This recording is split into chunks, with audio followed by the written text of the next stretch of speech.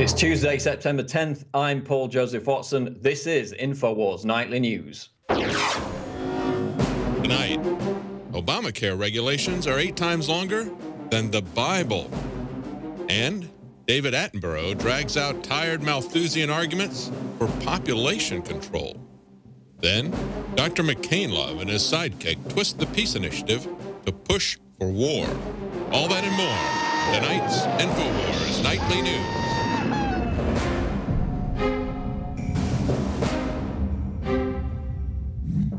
First up tonight, a report out of AFP. US won't wait long for Syria arms plan. The United States is waiting to see a Russian proposal to put Syria's chemical weapons stock under international control, but will not wait for long, top diplomat John Kerry said Tuesday. And Defense Secretary Chuck Hagel said while everyone was hopeful the move could be, quote, a real solution to the crisis, he warned the threat of credible, real US military action had to remain on the table. So, of course, Syria has agreed to the Russian plan to relinquish its chemical weapons. They've also agreed to sign the Chemical Weapons Convention in the last few hours. Putin, of course, has called on the US to withdraw their threat of military action for all of this to go ahead. And there's also a UN mandate being proposed by Britain and France.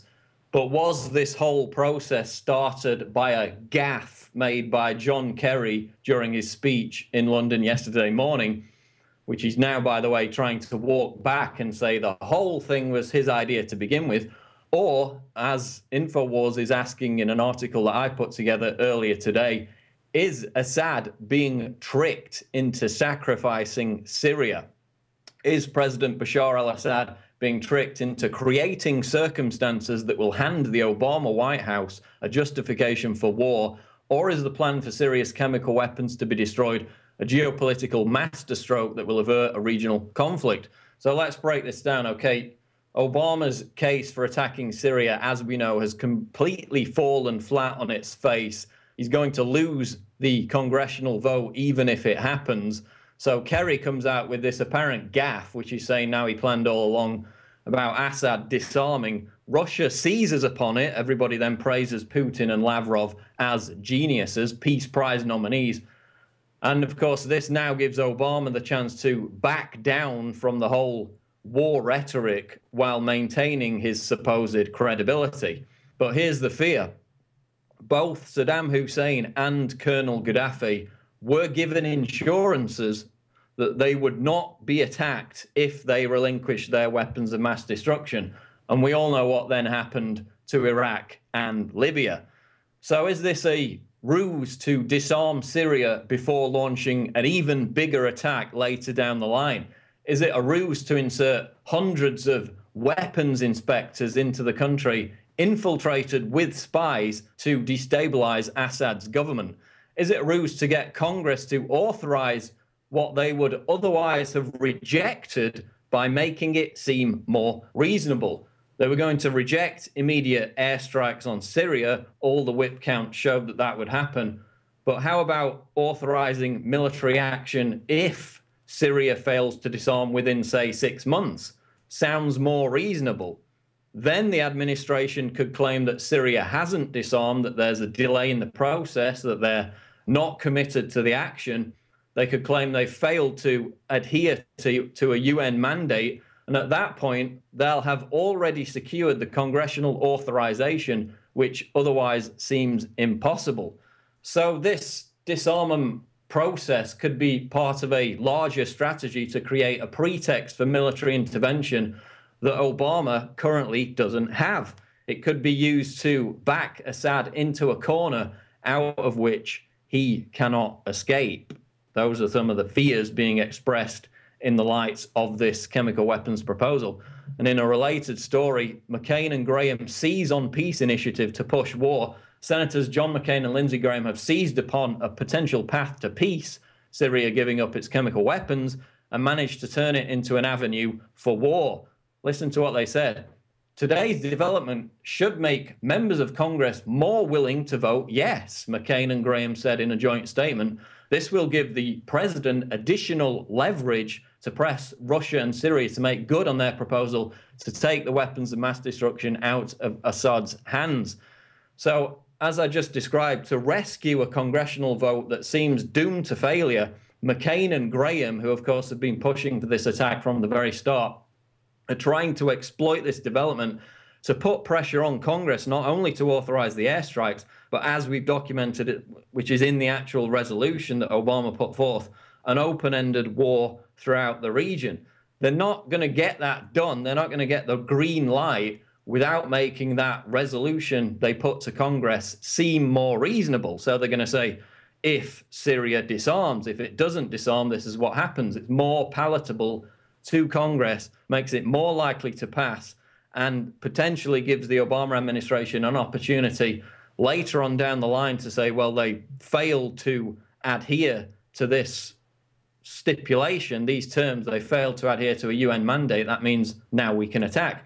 But judging by some of the testimony today out of John Kerry and Harry Reid, you know, Obama could just still stick the proverbial middle finger up to both Russia and Congress and go ahead with the attack anyway. I mean, their insanity has come this far. Why not push it over the edge with maybe the aid of another convenient chemical weapons incident?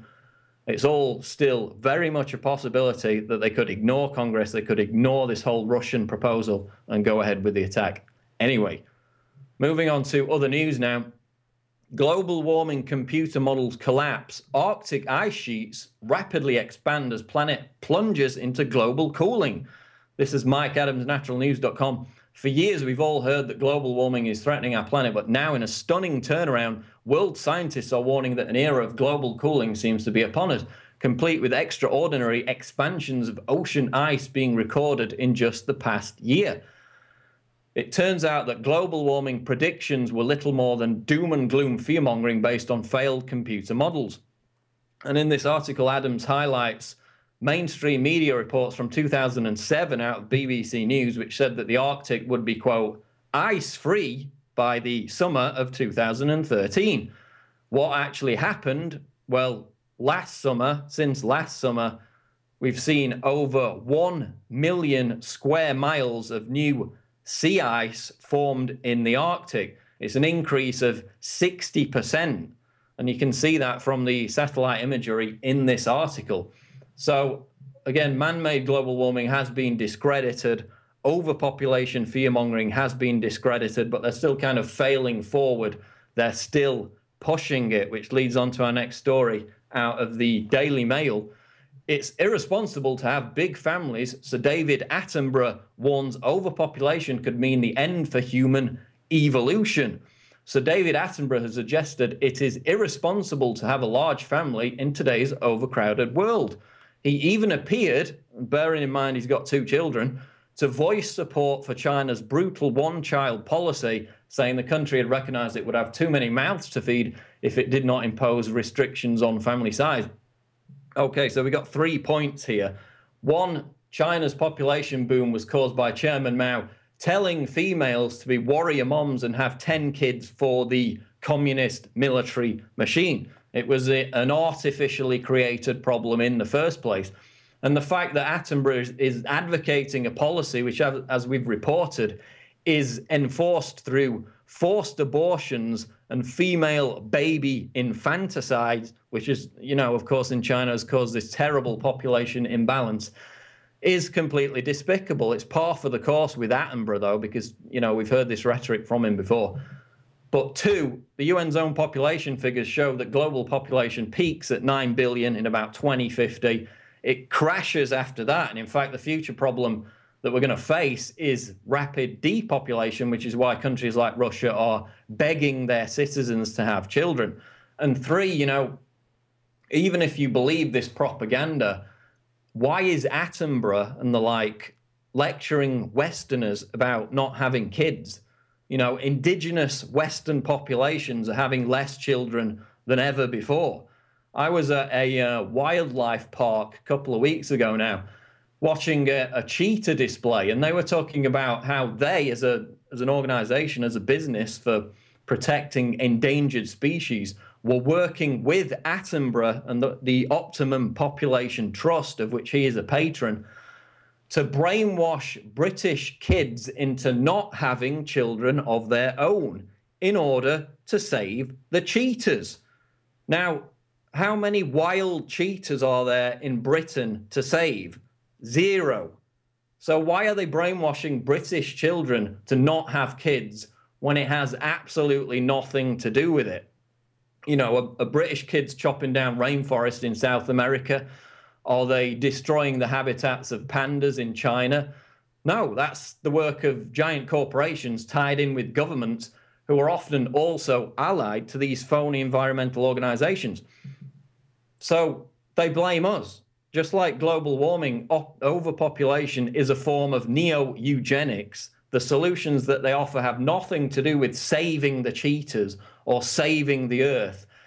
It's everything to do with lowering our living standards, taking away our freedom, and ushering in their pre-planned, plandopolis agenda of the post-industrial revolution, which they've talked about on many occasions. And overpopulation, fear-mongering is another key integral part of that agenda. Moving on now, CNS News reports Obamacare regulations are 8 times longer than the Bible. Obamacare regulations add up to 10,516 pages in the Federal Register, or more than 8 times as many pages as there are in the Gutenberg Bible.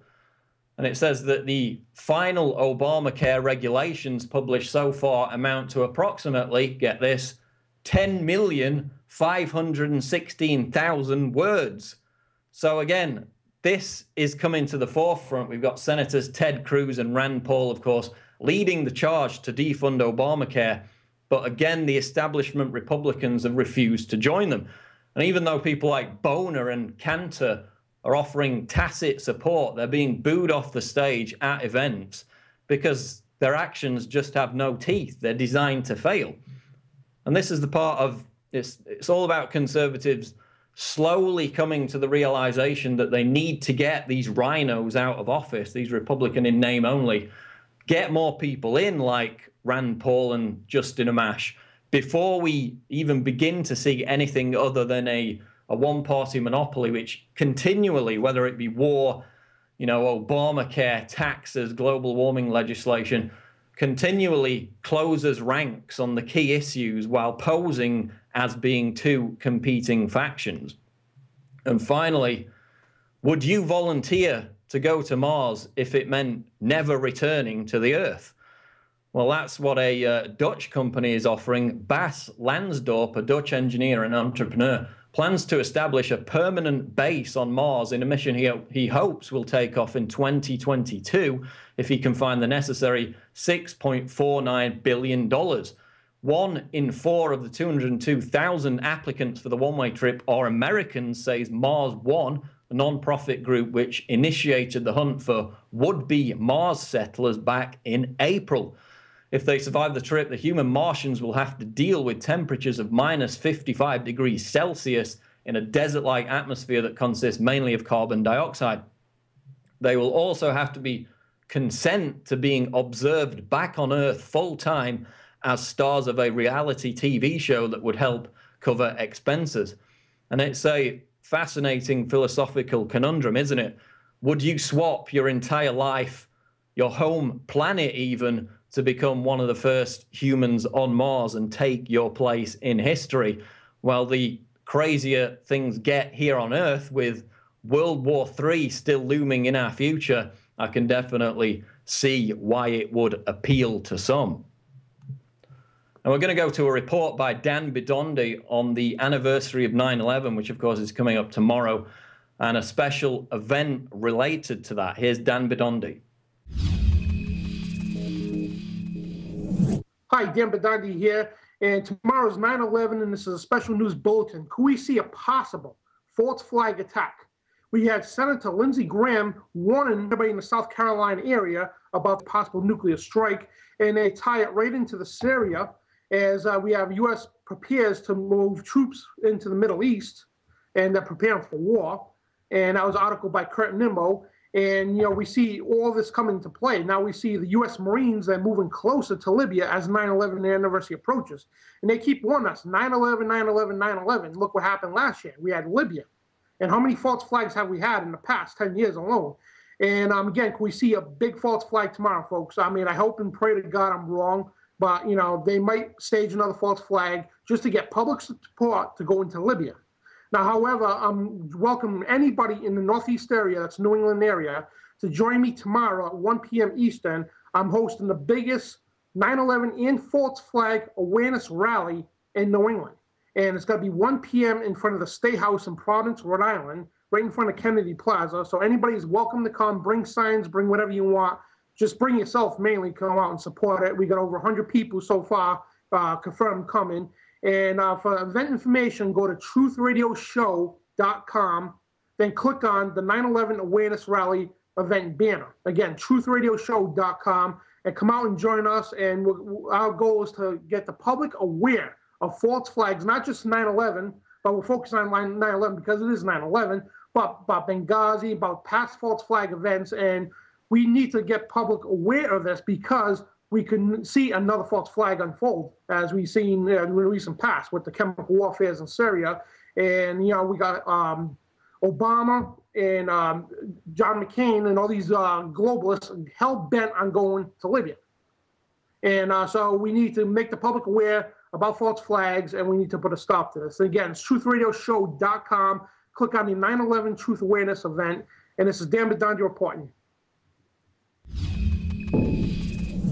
That's going to wrap it up for the news, but stay tuned because after the break, David Knight talks to filmmaker Telly Blackwood about having his channel reinstated on YouTube. This is Infowars Nightly News. Don't go away.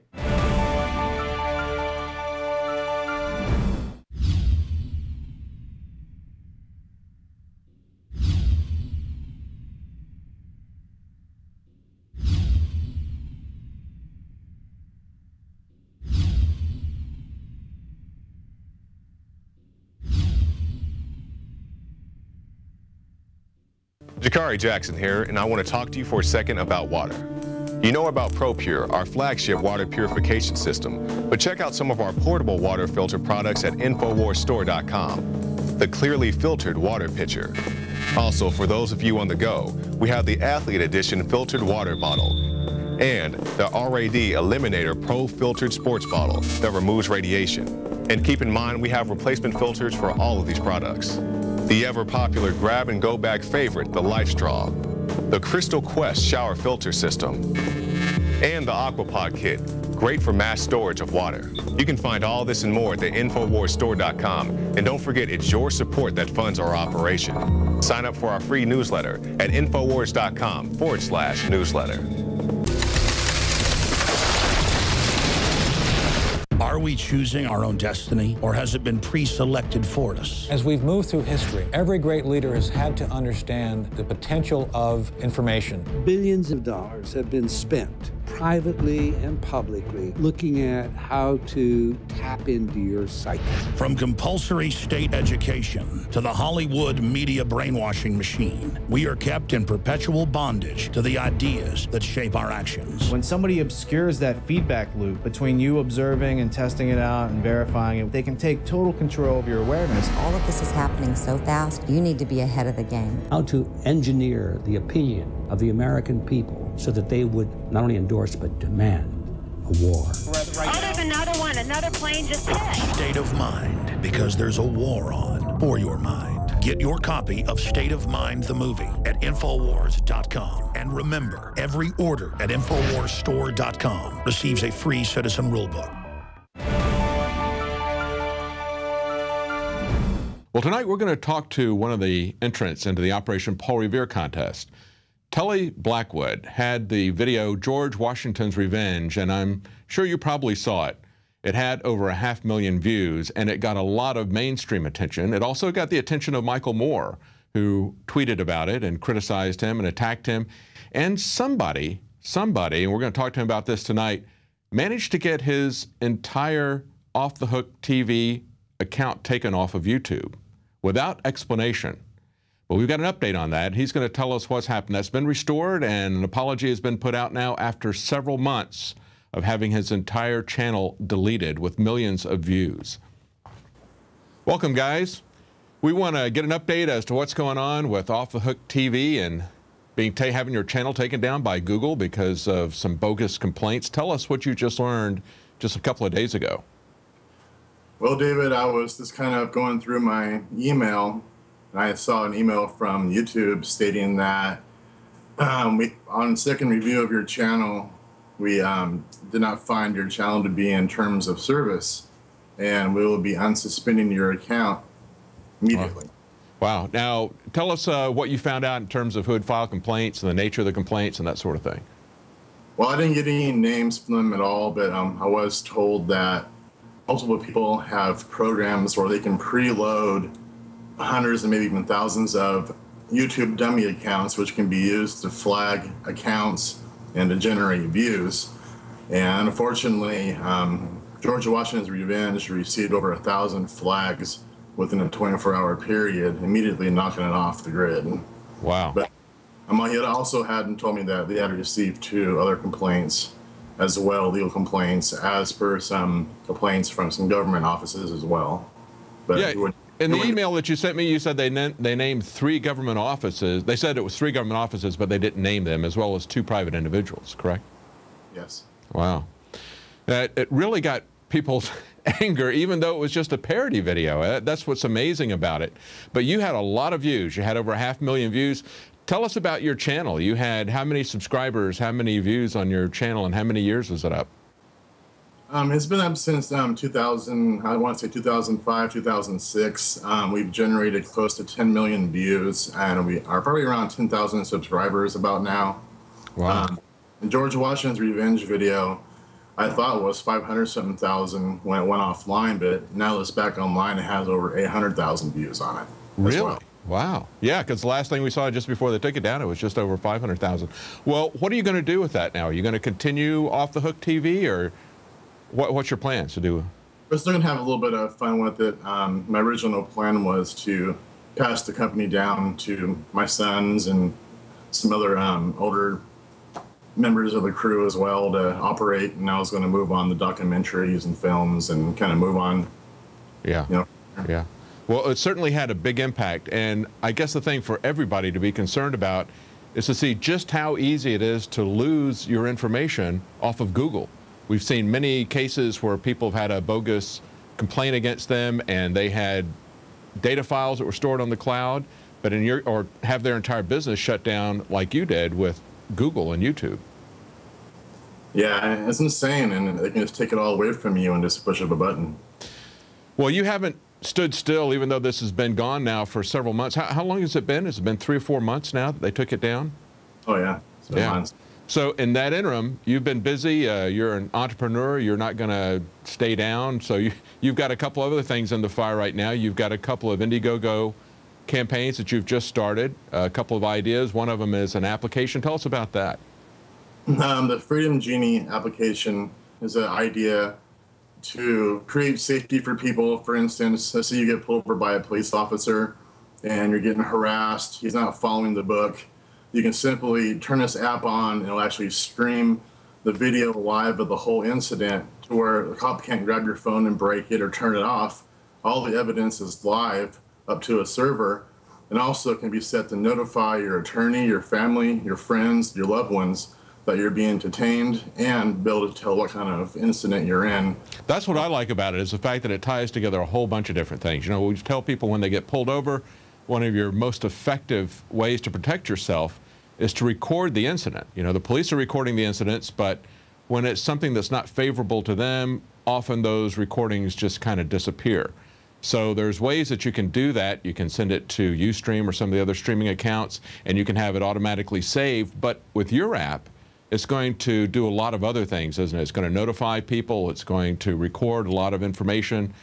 It's tell us about what where you are in this development process. Well, we have the ideas, the designs, and everything. Just the funding to actually create the app is actually expensive. So I have created the Indiegogo campaign to help raise money to create the app.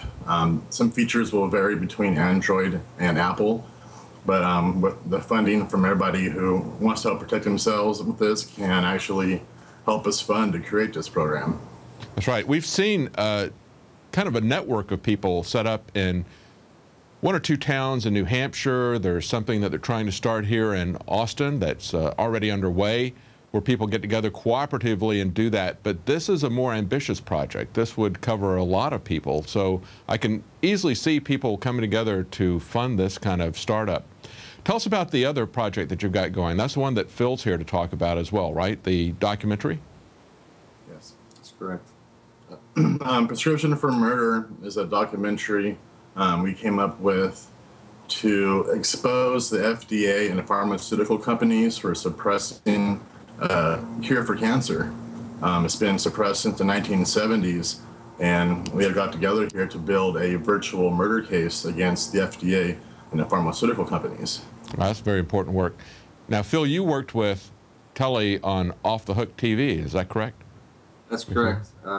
Worked with them on a couple of different small projects for it, as well as the George Washington's Revenge one, which you mentioned earlier. Okay.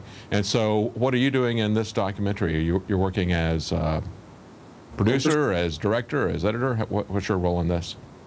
All of the above. We pretty much came up with a concept together. And I just, I thought if somebody's stopping or suppressing a cure of something that could potentially save millions of lives, that's not just murder, that's mass. And the fact that it's premeditated for profit is, it made me want to vomit. Most of the things we're talking about is a doctor in Texas, named Brzezinski. Mm-hmm. There's already a documentary in place about him and his work.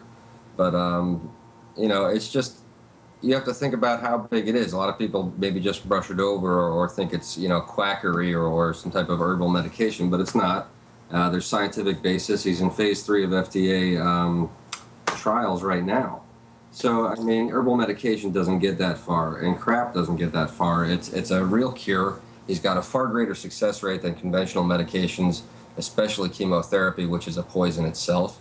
Right. And it's just absolutely disgusting that an entity at all, whether it be government or whatever, a corporation. It's so annoying to see the government take these decisions out of our hands. It goes not only to what kind of medicine we use, and we're talking about patients who are terminal. So why shouldn't they be allowed to make those decisions for themselves? Exactly. And the harsh thing about the reality of this is a lot of people are forced to go through chemos and all these poisonous remedies that by the time you're able to get to a cure or treatment that might cure you, and most of the time when you get cured by it, you're going to die from all the poisons that they made you go through first before you can seek alternative treatment. That's right. It can compromise your immune system or damage your body in ways that these other treatments can't overcome. We see this type of thing even to the extent of the food that we eat. Having SWAT teams come down on farmers, having SWAT teams come down on dairymen who have raw milk. And it's something that really gets people's attention when you start talking about the medical issues. And there's two sides of this. They're forcing things on us like vaccines, as well as keeping terminal patients from trying things that they believe would be in their best interest. It seems to me like they would at least allow the data points, allow people to make those decisions for themselves, and then they could have the data points that if it didn't work, then people would know that. Absolutely. The fact that you have to be considered, what do they call it? Terminal. No hope, chance for you to even be able to get considered to be part of Brzezinski's trial right now by the FDA and be treated legally is kind of disgusting.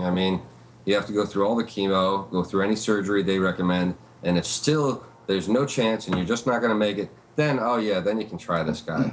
And he still saves some of them, but by then you have children mainly that have been so affected by the chemotherapy that literally their brains melt. That's how toxic the medication is. That's the conventional way to treat this disease. And it's the #1 killer in the United States. We're talking about the millions upon millions, 20 million deaths probably or more, conservatively speaking, in the last 20 years from cancer in the U.S. alone. That's a Holocaust proportion right there. Those are big, big numbers.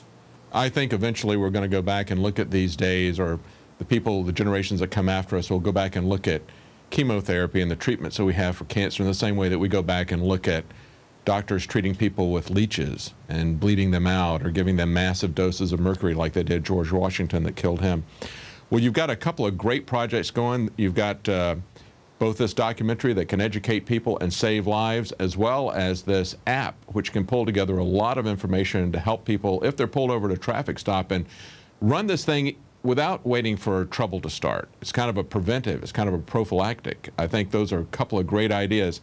And so tell us again what those two projects are. Give us the name of that and the Indiegogo project. The documentary is called Prescription for Murder, and it's a totally non-profit film, and the film will be free to the public for download when it's done. Oh, so, wow.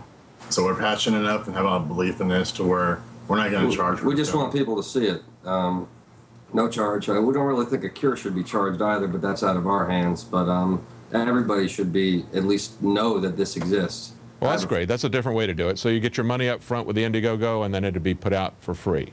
It'll be a free project. Great. And then tell us about the app. How is that going to, tell us about the Indiegogo campaign with that? How do people participate in that?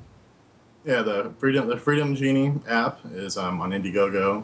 And once again, that's the app to help protect you at illegal checkpoints, DUIs, border inspections, anything to where you can stream the event live and actually be able to have your phone automatically text, email, and notify your families and lawyers in case you are being detained by law enforcement or any other kind of official. Yeah, and as you point out on your Indiegogo app page, we have the highest incarceration rate in the world. Actually, the highest absolute numbers, even though we're in competition with other people like the Communist Chinese, and they have a much larger population base. We have even more people in terms of absolute numbers. And it's not just people that are out there drunk driving. They have these border stops within 100 miles of the border. They consider that now to be a Constitution-free zone. So the only way that we can do that is to basically keep an eye on them. And then the last thing, tell us again what you think you're going to do with Off the Hook TV. Are you going to continue running that? It's still going to be up in operations. We'll still be going. A few skits in mind. We have a few skits and funny videos in mind. But we might be having our younger generations and the siblings go ahead and take it from here and see where it can go. That's great. Really excited to make a difference in the world now and actually expose things that will make a difference. So I'm not saying I'm done with the funny videos or anything, but I think for now I'm just going to let it be and have a little fun with it once in a while, and just focus on something, very important. Take it more serious. Yeah, you've got two serious directions you're moving. Well, you've done a great job, and you did an amazing job of promoting the video and getting views. It went viral. You had Michael Moore tweeting about it. You really got under his skin, and that's something to be proud of. Maybe even Piers Morgan. I don't know. Maybe they were the two individuals that called. I don't know. But best of luck to you, Telly, and you too, Phil. And I hope these new Indiegogo campaigns work out for you. You've done a great job, and they're very important. Thanks a lot. Thank you very much. Thank you. Bye-bye. Well, we certainly wish Telly the best on his new endeavors. Consider going to his Indiegogo campaigns and supporting him. Those are serious endeavors that he's involved in, trying to help people understand what's going on with cancer, as well as the Freedom Genie app on Indiegogo. Well, while Telly is producing a documentary, we already have a documentary available that talks about treatments from medical marijuana and how those are being suppressed by the FDA and by the DEA. American Drug War II tells the story of medical marijuana, not only the alleviation of symptoms and the help with nausea and the effects of chemotherapy, but also its curative effects. And that's available exclusively from InfoWarsStore.com. That's it for tonight. Join us every weeknight at 7 Central, 8 p.m. Eastern for the Infowars Nightly News.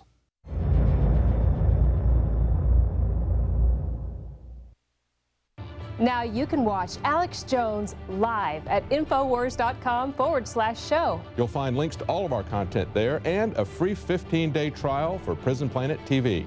You can also browse the network, the Infowars Nightly News, and over 60 movies and documentaries all together in one place. You can watch the Alex Jones radio show live as it happens. So check it out, Infowars.com/show.